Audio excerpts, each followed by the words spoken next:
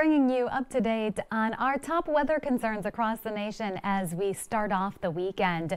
Our biggest weather maker is a deep area of low pressure in the north central U.S. It is bringing wet and windy weather to the north central United States and a severe threat that stretches all the way down to the south central United States. And we begin with the view out of Lincoln, Nebraska. It was a wet and windy night, and we'll continue to see cold, windy weather spread across this north central part of the U.S., all associated with this system. Now, the center of this low pressure moving into the southwestern part of Minnesota, and we have that broad counterclockwise circulation around this system. It will continue to lift toward the north and east, and its associated cold front sweeping all the way down toward Texas. Along that frontal boundary, there'll be some additional shower and thunderstorm activity. And it's within that yellow shaded area that we may see some strong to severe storms as we head into the afternoon. But anywhere within those green shaded areas, thunderstorms are possible.